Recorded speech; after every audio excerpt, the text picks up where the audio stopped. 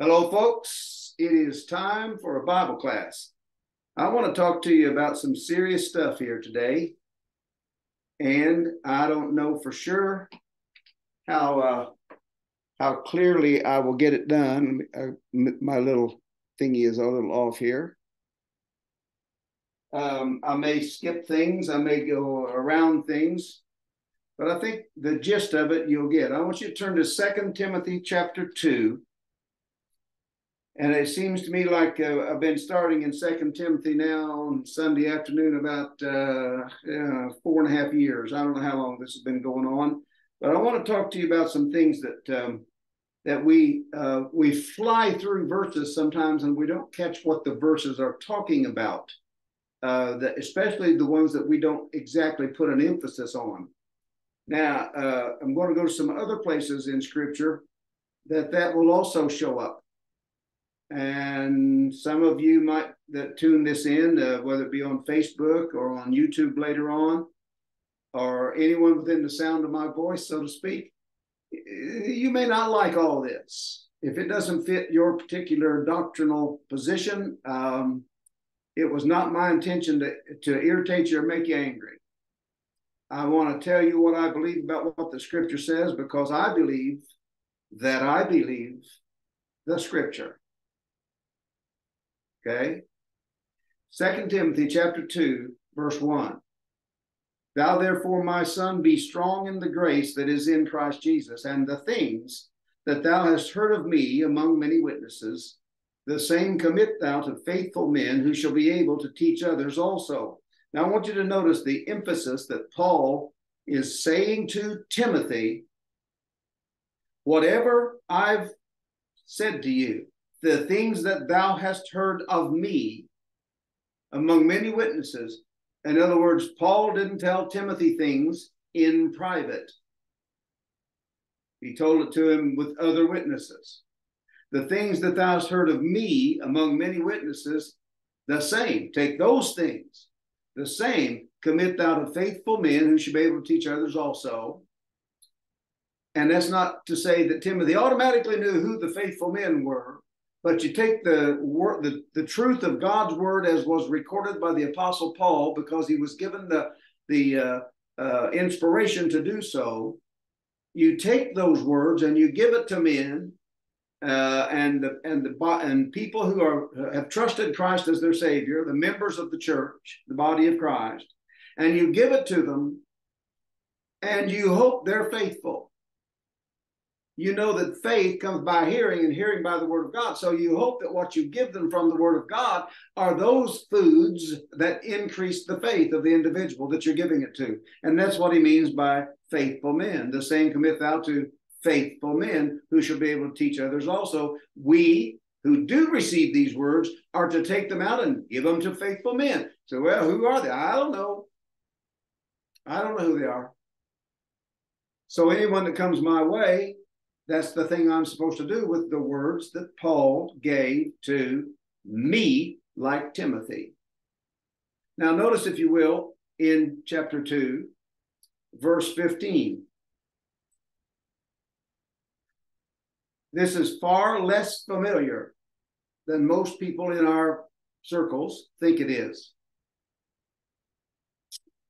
Study to show thyself approved unto God, a workman that needeth not to be ashamed, rightly dividing the word of truth. Now, please notice two things. One is what it doesn't say, and another is what it does say. What this verse does not say is, study this once to show thyself approved unto God. You can't do that. If you studied this every day, if this was the central point of your start in study every day for the rest of your life, you would still be practicing this method of study. Study to show thyself approved unto God, a workman that needeth not to be ashamed, rightly dividing the word of truth. We are to study by rightly dividing the word of truth. Listen to me. We're not talking about rightly dividing the Bible. He doesn't say study the Bible to show thyself approved unto God. He says to study to show thyself approved unto God, a workman that needeth not to be ashamed, rightly dividing the word of truth. Not the word of God. So, well, the word of God is truth. Yes, it is. And if Paul had wanted you to think in terms of the whole word of God here, he would have said that. But he doesn't say that. He is accounting that people know that the word of God is perfect and should be studied totally and so forth. You know how I know that? Because he said it in the next chapter, chapter 3, verse 16. All scripture is given by inspiration of God. How much is all scripture? Well, it'd be Genesis all the way to Revelation. Genesis to Revelation? Yes. All scripture. So he doesn't say rightly dividing the word of God. He says rightly dividing the word of truth. Now here's the deal. That passage shows up elsewhere in your Bible. So I want us to look at them. The other places that the word of truth shows up. Turn, if you will, to Psalm 119. Psalm 119. And folks, I'm going to move kind of fast. It's a lot of scripture, but Psalm 119, and it's the longest psalm and the longest chapter in your Bible, and it's 176 verses of words connected to what is the worth of God's word. I'm not kidding you. Just pay close attention, you'll see it. Verse 41. Let thy mercies come also unto me, O Lord, even thy salvation, according to thy word. Salvation according to thy word. Keep reading. So shall I have wherewith to answer him that reproacheth me, for I trust in thy word. And take not the word of truth utterly out of my mouth, for I have hoped in thy judgments. So shall I keep thy law continually forever and ever, and I will walk at liberty, for I seek thy precepts. I will speak of thy testimonies also before kings, and will not be ashamed, and I will delight myself in thy commandments, which I have loved. My hands also will I lift up thy commandments, up unto thy commandments, which I've loved, and I will meditate in thy statutes. How are you working on the rest of that verse?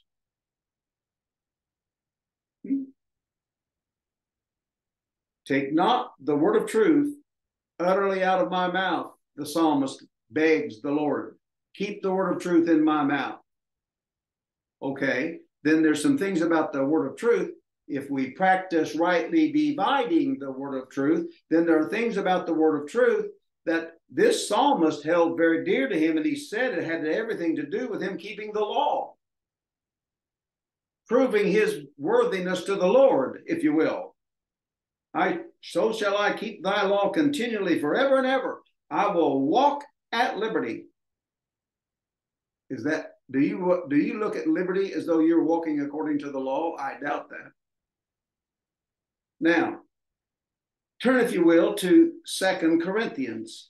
I'm sorry, I don't mean 2 Corinthians. I mean James. Turn to James chapter 1. James 1. James right after Hebrews, if we get lost somewhere, folks. James chapter 1. In James chapter 1, the verse that I'm looking for here is James 1:18. Oops, I better get to James 1. That's why I couldn't find it. I was looking right there on the page right there, but I was in Hebrews. James chapter 1, verse 18. Of his own will begat he us with the word of truth. Begat has to do with birthing. It does have to do with birthing, begat. Of his, the Father, look at verse 17.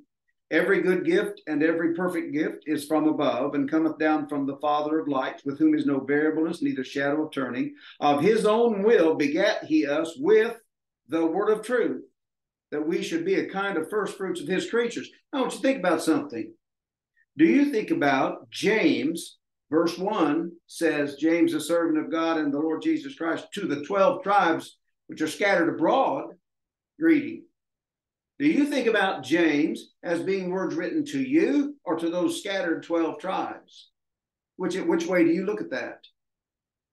That being the case, then, look again at this phrase. Of his own will begat he us with the word of truth. Do you believe that the people like James and the people like him, like I believe, you don't have to believe this either, it's just most theologians disagree with this.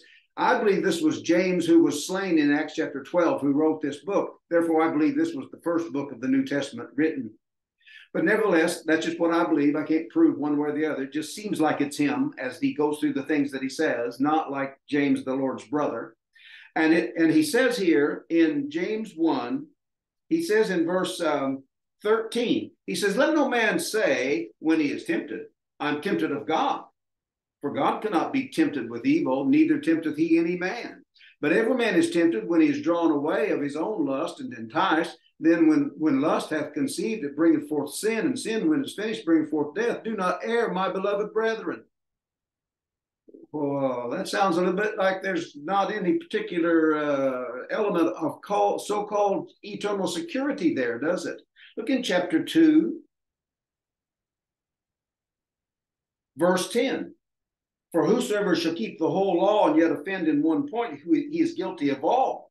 And he goes on. He looks at faith. He says, so speak, verse 12, so speak ye and so do as they that shall be judged by the law of liberty. For he shall have judgment without mercy that hath showed no mercy. And mercy rejoiceth against judgment. What doth it profit, my brethren, though a man say he hath faith and have not works? Can faith save him? If a brother or sister be naked and destitute of daily food, and one of you say unto them, depart in peace, be ye warmed and filled, notwithstanding you give them not those things which are needful to the body, what doth that profit? Even so, faith, if it hath not works, is dead, being alone. Look down at verse 24. You see then how that by works a man is justified, and not by faith only. Do you believe this was written to you? I doubt if you do. I doubt if there's anyone listening to this who believes that.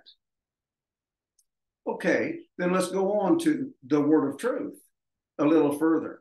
Look now, if you will, in 2 Corinthians, and look in 2 Corinthians chapter 6. 2 Corinthians chapter 6. And this passage ought to just shake you. It ought to make you nervous, grit your teeth, those kinds of things. You know why? Because the Apostle Paul is serious. Verse 1, we then as workers together with him, that's God Almighty, in God's plan, doing God's plan. He, God, hath made him, Christ, to be sin for us. That's the hymn. God hath made him to be sin for us. Then he says in chapter 6, verse 1, we then as workers together with him beseech you also that you receive not the grace of God in vain. Verse 3, giving no offense in anything, that the ministry be not blamed, but in all things approving ourselves as the ministers of God. And I'm going to come back to that spot in just a moment. Right now, I want you to go back and read that parenthesis that I skipped in verse 2. For he saith, I have heard thee in a time accepted, and in the day of salvation have I succored thee.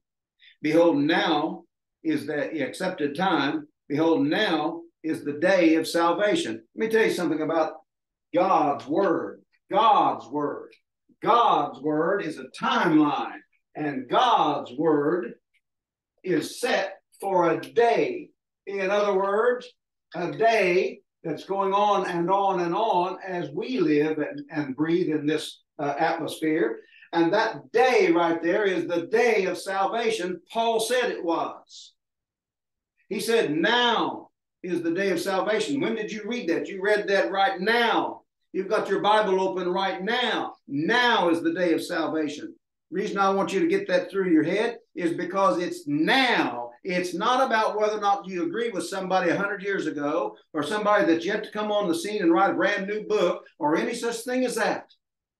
It's right here and right now is the day of salvation. Now notice how this works out. If you are going to work. We then, as workers together with him. You're working together with God here, folks. You're not working together with me or some other preacher. You're not starting your own thing. You've got God's word in your hands, and you're working with God. And now, right now is when you work. Now look, if you will, in the middle of verse 4. But in all things, proving ourselves as ministers of God. Now watch. In much patience, in affliction. That is in accompanying. The word in, stretched out, would be accompanying much patience and so forth. In much patience, in afflictions, in necessities, in distresses, in stripes, in imprisonments, in tumults, in labors, in watchings, in fastings. Now watch. By pureness, with the use of. By is with the use of. By pureness, by knowledge, by longsuffering, by kindness, by the Holy Ghost, by love unfeigned, by the word of truth. The word of truth. Rightly dividing the word of truth. Keep reading. By the power of God, by the armor of righteousness on the right hand and on the left, by honor and dishonor, by evil report and good report. Now watch. As, and that's in the manner of, as deceivers and yet true, as unknown and yet well known, as dying and behold we live, as chastened and not killed, as sorrowful yet always rejoicing, as poor yet making many rich, as having nothing and yet possessing all things. Did you see that long list there? And in the right smack dab in the middle of it is the phrase, by the word of truth.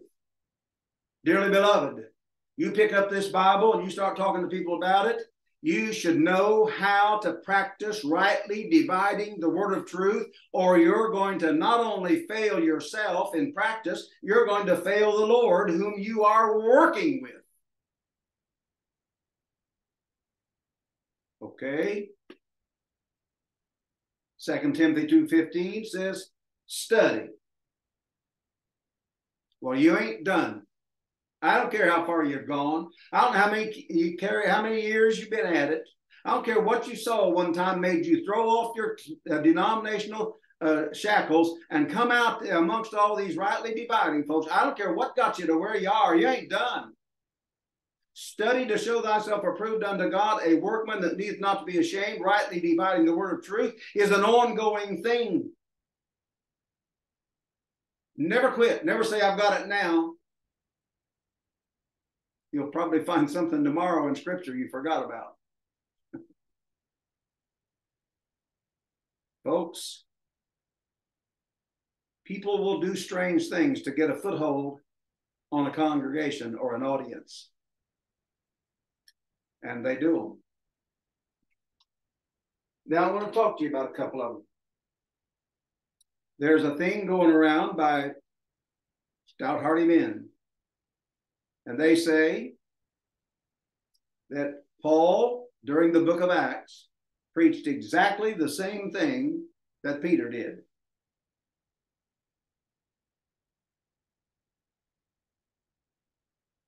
That's not true. I want you to listen to me very carefully. When the book of Acts was going on, when the time frame of the book of Acts was happening, it was from at the end of the 40 days that the Lord spent teaching the 12 apostles. It was from the end of that until Acts 28, where Paul said the word of this salvation is sent to the Gentiles and that they will hear. Now that's the time frame. I don't care if you say it was 35 years, 31 years, I don't care. That's the time frame. Now during that time frame, you have several things at issue because it's describing, are you ready for this? I know this will come as a shock to you. It's describing the acts of the apostles. Well, those apostles start with the 12, and they were all there. Turn, if you will, in Acts chapter 6. There are a certain number of people who really think, they really do think that Paul should have been the 12th apostle. So we'll just get rid of that one right now. In Acts chapter 6, this man Saul, he hadn't shown up yet. He's nowhere around.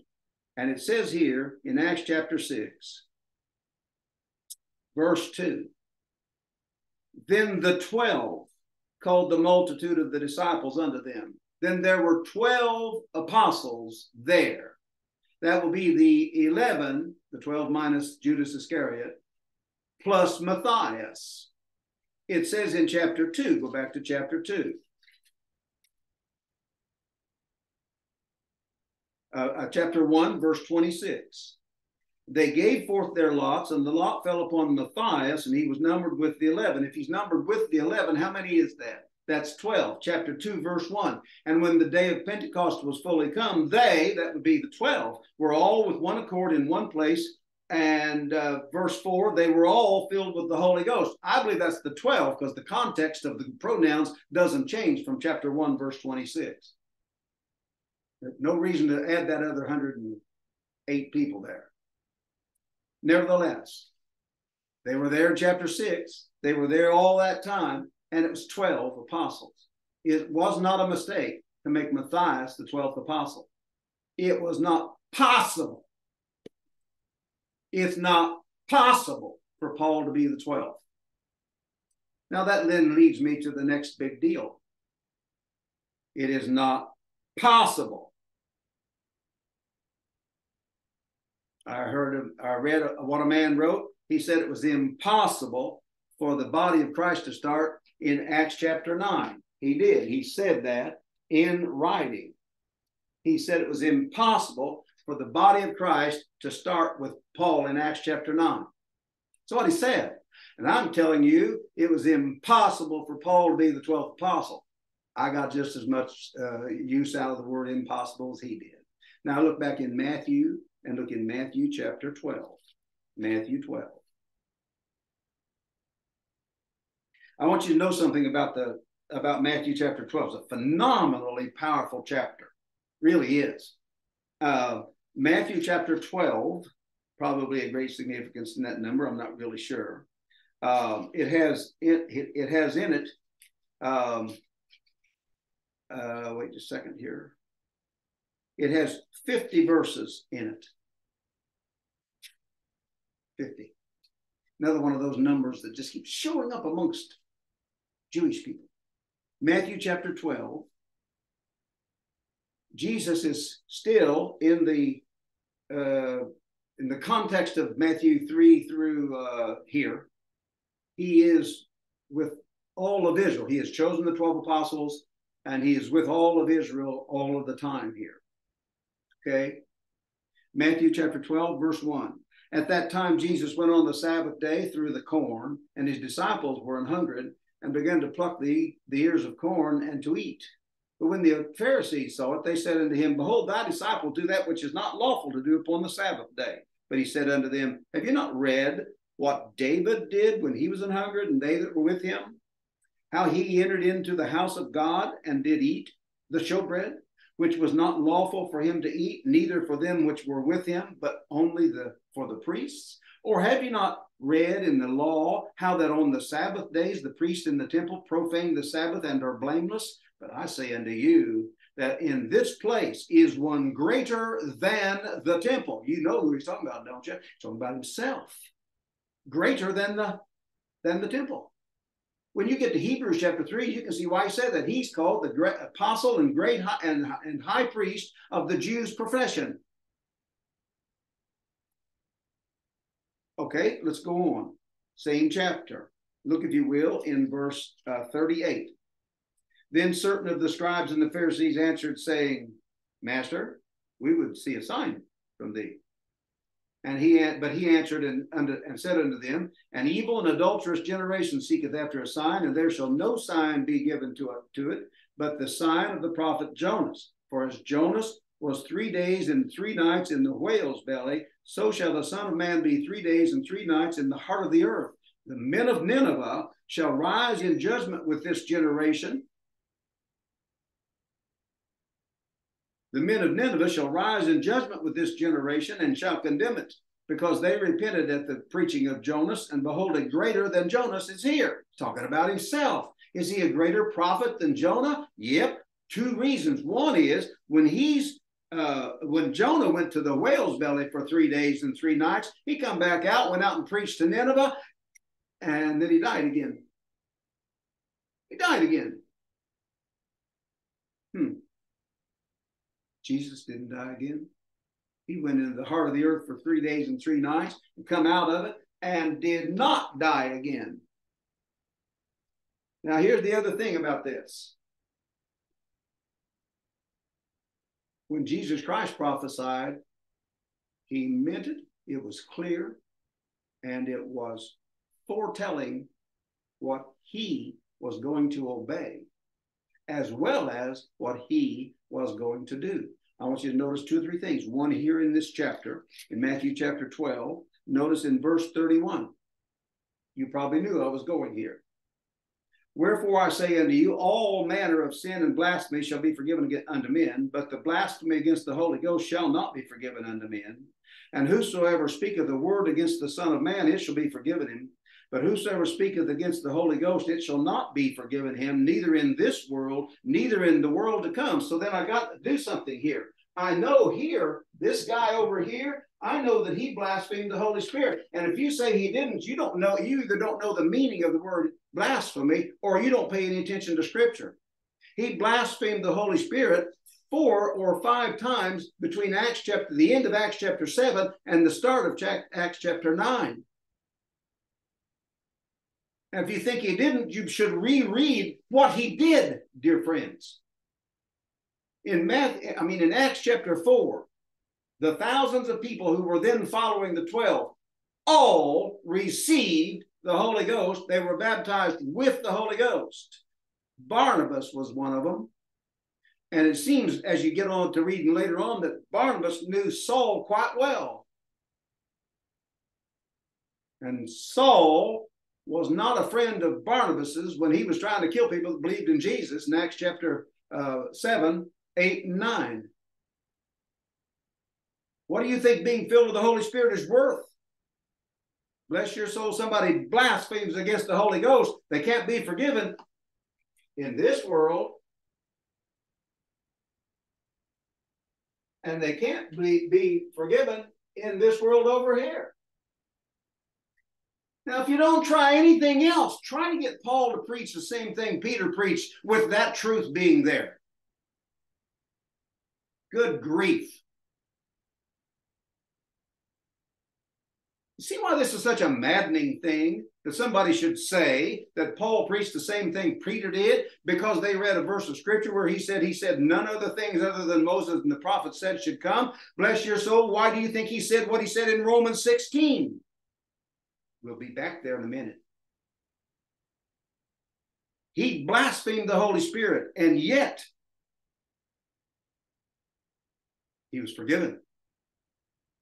Jesus said right there, there's 2 places he can't be forgiven. He can't get into this world, and he can't get into that world. He's not forgiven there. So Jesus changed his mind. And if he changed his mind, then he wasn't Jesus Christ.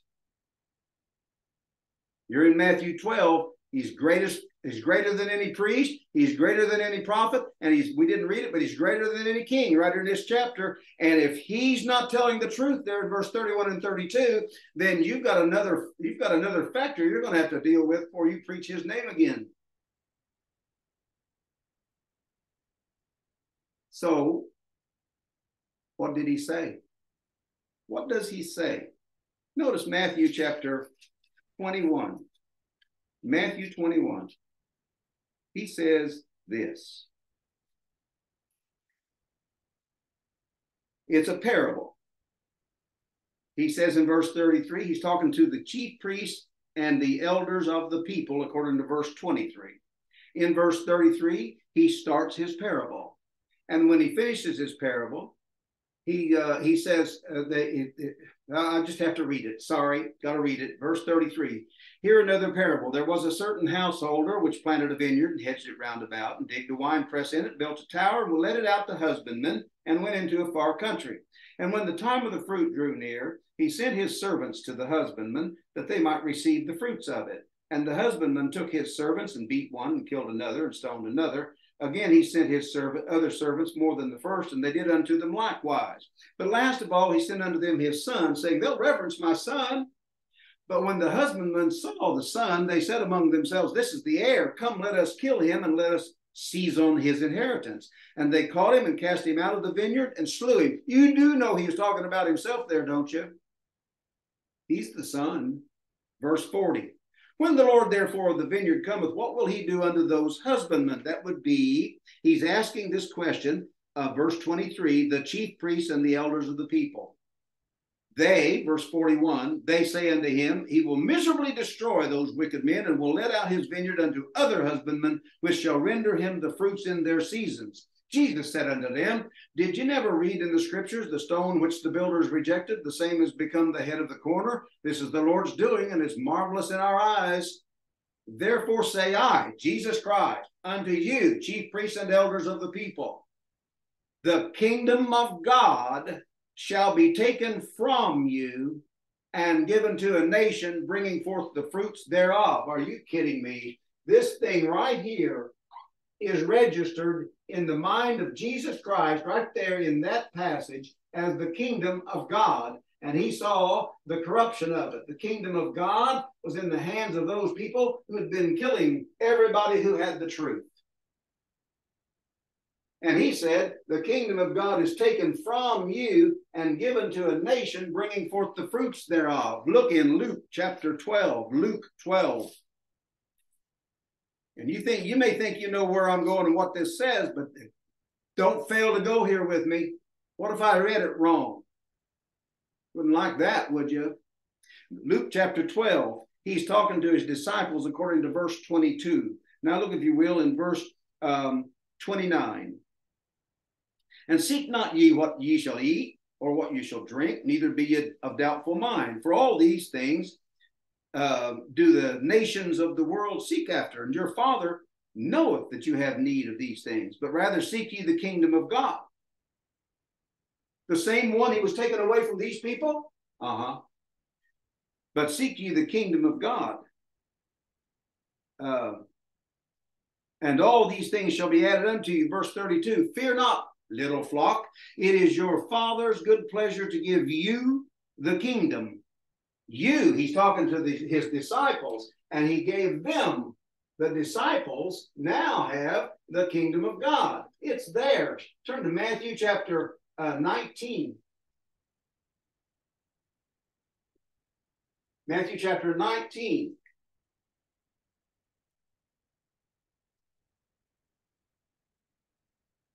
In Matthew chapter 19, a young man wanted to know how to have eternal life. The Lord Jesus told him how to have life.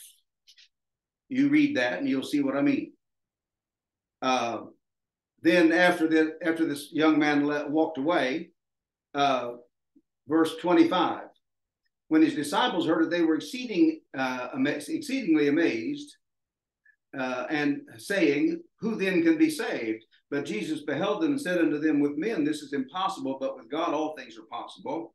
Then answered Peter and said unto him, behold, we have forsaken all and followed thee. What shall we have therefore? And Jesus said unto them, verily I say unto you, that ye which have followed me, in the regeneration, when the Son of Man shall sit in the throne of his glory, ye also shall sit upon the 12 thrones, judging the 12 tribes of Israel. Well, I know that they were given the kingdom of God according to Luke chapter 12, and I know that that's a place that guy Saul can't go to. So it's got to be a place right over here somewhere in the future, because Saul couldn't get forgiven here, and he couldn't get forgiven over here. So look in Revelation chapter 20. Revelation 20. Revelation 20. Verse 1. And I saw an angel come down from heaven, having the key of the bottomless pit, and a great chain in his hand.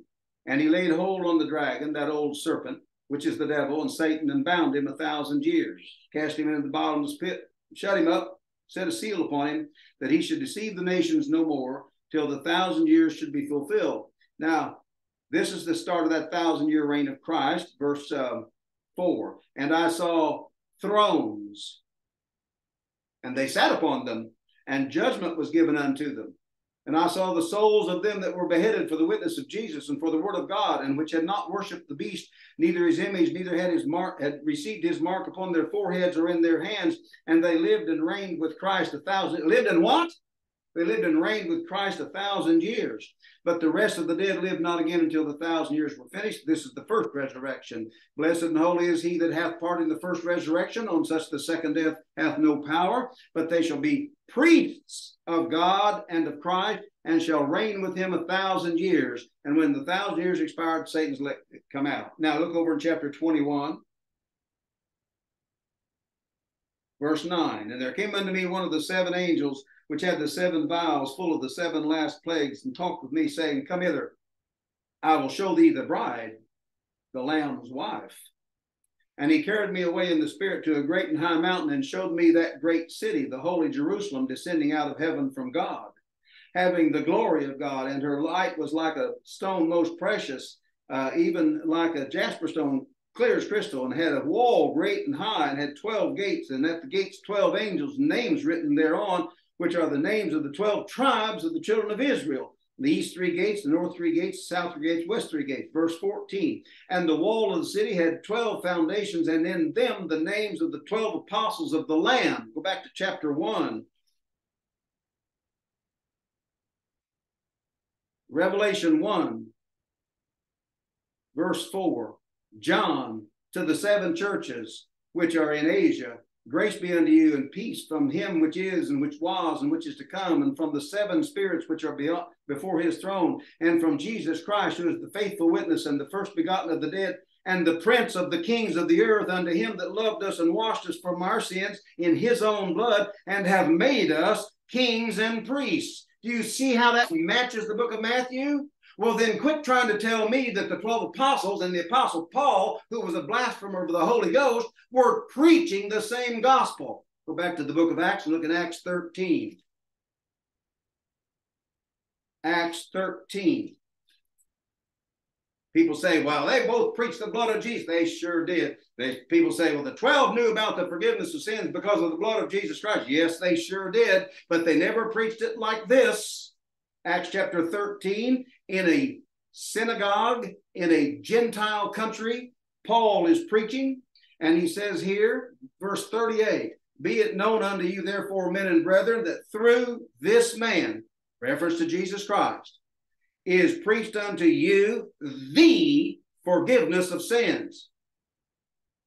No, nobody ever said that before like that. He didn't say what Peter said in Acts chapter 2. He didn't say what Peter said at Cornelius' house in Acts chapter 10. He said, through this man is preached unto you the forgiveness of sins, and by him all that believe are justified from all things from which you cannot be justified by the law of Moses, and nobody preached that. And you know how I know? Because that's not the only place he proves it like that. Look in Romans chapter 16. Romans was written about Acts chapter 20.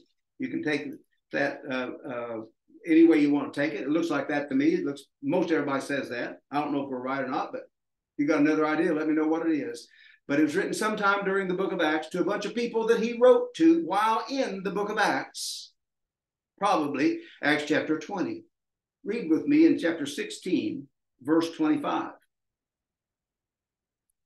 Now to him that is of power to establish you according to my gospel and the preaching of Jesus Christ, according to the revelation of the mystery, which was kept secret since the world began, but now is made manifest, and by the scriptures of the prophets, according to the commandment of the everlasting God, made known to all nations for the obedience of faith.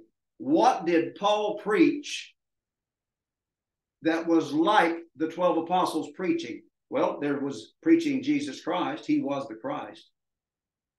Thou art the Christ, the Son of the living God, just like Peter said, proving that Jesus was Christ, the book of Acts said. There was the pureness of his blood, the worthiness of his blood as a sacrifice for sins. They preached, both of them preached that. Both of them preached the death, burial, and resurrection of Jesus Christ. Peter never preached a mystery that was revealed to Paul, kept secret since the world began, though, in your Bible. I don't know what he did with the rest of his life, folks. I wouldn't argue with anybody about that. That's like arguing with a signpost. My daddy used to tell me I could do that. But I do know I can't find it in Scripture. People say, oh, you're misreading. You're not looking. I know the context of preaching a mystery, the revelation of a mystery kept secret since the world began. Am I really supposed to believe that Peter and John knew all about this? You got to be kidding me. Get off your high horse and start reading all the Scripture. I get accused of not using all the Scripture. I could have gone several places in the Old Testament here if y'all would stay on here for another hour and a half.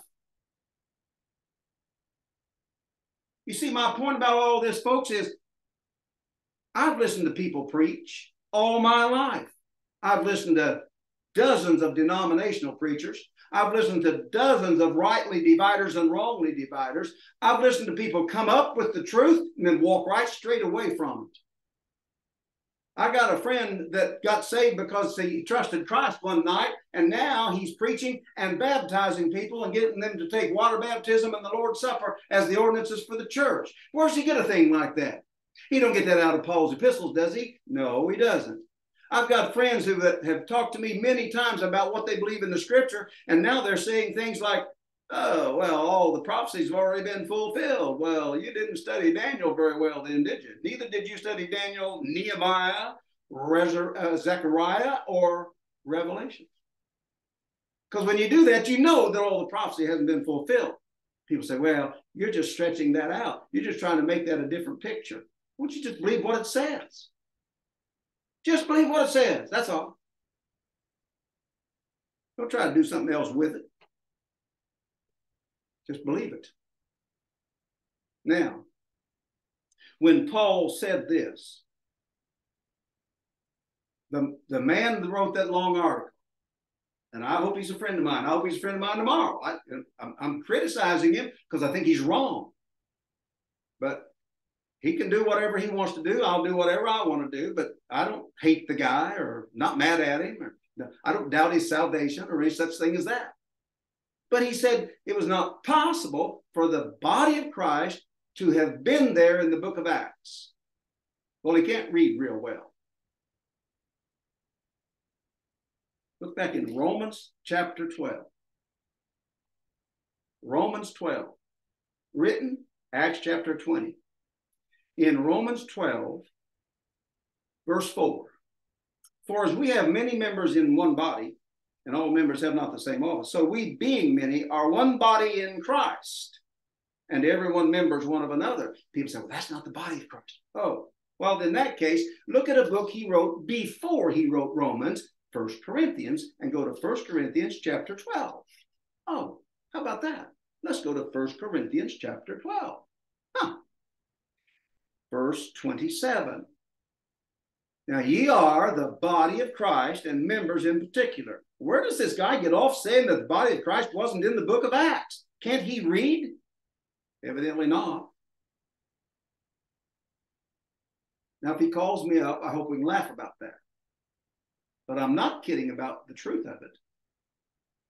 So Paul, he said Paul couldn't have been first in the body of Christ.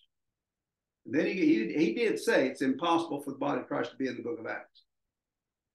But that's not true either. Because after all, turn to 1 Timothy chapter 1. 1 Timothy chapter 1. And some of you say, oh, I know what he's going to read. Well, of course you do. Because it's a truth. It's an accepted truth. What are we supposed to be doing here? We're supposed to be rightly dividing the word of truth. Keep reading. 1 Timothy chapter 1.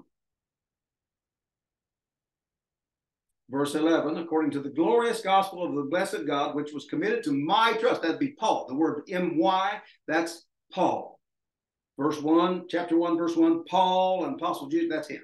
My trust. Glorious gospel, which was committed to my trust. Verse 12. And I thank Christ Jesus our Lord, who hath enabled me, for that he counted me faithful, putting me into the ministry, who was before a blasphemer, and a persecutor and injurious, but I obtained mercy because I did it ignorantly in unbelief. And the grace of our Lord was exceeding abundant with faith and love which is in Christ Jesus. This is a faithful saying and worthy of all acceptation, that Christ Jesus came into the world to save sinners, of whom I am chief. Now, the reason I know that that's true, that he was chief, is because he blasphemed the Holy Spirit. Well, I suspect before I got saved at age 22, and I suspect before age 22, the night that I got saved, I suspect I blasphemed the Holy Spirit. Don't you? I imagine you did too. What's the difference? How could Paul be chief if we all did the same thing? Because Paul did it when it was for sure going to shut him out of anything the Lord had offered. Let me say that again. I'm going to whisper like Joe does. Pay close attention. No, I'm not. Listen. The kingdom of God was taken from the hands of the people ruling over Israel and given to the 12 apostles, called the little flock. And it's a nation bringing forth the fruits thereof. So what was here becomes a nation over here, bringing forth the fruits of the kingdom of God. The kingdom of God's theirs. It's right over there. Paul can't have it. He can't. Jesus said he couldn't. You can't change Jesus' mind at all. But when Jesus showed him something, he showed him something that the 12 didn't know anything about and didn't know about it until they read Paul's writing about it. If you think I'm wrong, just back up a couple of places. Hold on to 1 Timothy chapter 1 and look back at 1 Thessalonians chapter 4, verse 16. For the Lord himself shall descend from heaven with a shout, with the voice of the archangel, with the trump of God, and the dead in Christ shall rise first. Then we which are alive and remain shall be caught up together with them in the clouds to meet the Lord in the air, and so shall we ever be with the Lord. Can you find anywhere in Matthew, Mark, Luke, and John, or the first 12 chapters of the book of Acts, where anybody thought that was going to happen to them? Well, can you? No, you can't. You know why? Because nobody knew it was going to happen until the Lord told Paul it was going to happen. And he said it in 1 Corinthians 15, verse 51, real clearly. Behold, I show you a mystery. Oh, another mystery? Yes, another mystery. The 12 didn't know it until they saw what Paul wrote about it. That isn't all. Go back to 1 Timothy chapter 1. He says this, verse 15, this is a faithful saying and worthy of all acceptation, that Christ Jesus came into the world to save sinners, of whom I am chief. He was the chief of sinners because of the blasphemy, and he could not get saved by these methods or in these places, but he could get saved by what the Lord gave him. Read the next verse.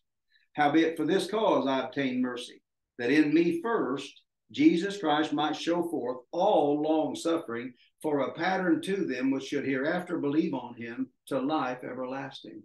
Oh. As in Acts chapter 13, verse 38 and 39. When he was preaching something that the 12 never did preach. Through this man is preached unto you the forgiveness of sins. And by him all that believe are justified from all things from which you could not be justified by the law of Moses. Read James chapter 2 again. Come on. This isn't difficult. Let things that are different be different. Things that are different are not alike. Do you ever notice that? I'm sure you did. Now, one more thing. We've read 5 of the places about the word of truth. You probably know where this is going, right? Ephesians chapter 1. Ephesians 1. In Ephesians chapter 1, Paul says in verse 12 that we should be to the praise of his glory who first trusted in Christ. And if you was Paul, and you knew when you knew who Jesus Christ was talking to you from heaven, you knew that that the day of reckoning was there. And you knew you couldn't do anything. And when Saul on the ground said, "What wilt thou have me to do, Lord?" It didn't make any difference how Luke recorded all the events. The end result is that he filled up the sufferings of Christ according to Colossians chapter 1, and he wrote 13 books in your Bible, and all of it differs from the doctrine of the 12 apostles everywhere you go in those 13 books, ladies and gentlemen. Things that are different are not alike. Now notice this, verse 12, that we should be the praise of his glory who first trusted in Christ, in whom you also trusted, after that you heard the word of truth, comma, the gospel of your salvation, colon, the word of truth to you and I. Study to show thyself approved unto God, a workman that needeth not to be ashamed, rightly dividing the word of truth. The word of truth is the gospel of our salvation to you and I. That's not what James was talking about. That's not what the guy in the psalmist was talking about. That's not what they were talking about. That's what Paul was talking about. When he said rightly dividing the word of truth, he wants you to see your gospel, the gospel that saved you. It's how that Christ died for our sins according to the scriptures, was buried and was raised again the third day according to the scriptures. And by the way, I don't know whether anybody yelled and screamed back there when I read Romans 16, verse 25 and verse 26, but I can show you the gospel of Christ's content in the Old Testament. And when Paul preached it and put it upon himself, he was obeying the Lord. The 12 apostles would not have known what to do with that because they were taught differently. Why? Because those 12 apostles are going to come over here and they're going to be ruling the nations from their 12 thrones out of this city, this pyramidal city that's coming down. And we read about in Revelation 21 and 20 and 21. It's also part of 22. And if you read that, you can see that's here during the 1,000-year reign because there's dogs outside and vicious people outside and on and on and on. That's not where you're going. You should be very glad about that. The Lord himself descends from heaven with a shout, takes you out of here. Ready to go? How about if you trust Christ as your Savior? And if you have trusted Christ as your Savior, but you like the sound of some of the other doctrine that I've been sort of yelling about here, why don't you just read your Bible? Study it. Study to show thyself approved unto God, a workman that needeth not to be ashamed, rightly dividing the word of truth. And don't let up on rightly dividing. You won't get done tomorrow. I thank you for being here. Appreciate it very much. I hope that you have a great day and that nothing else gets in your way after this Bible class is over. All right. Thank you all. We'll stop the recording here. See.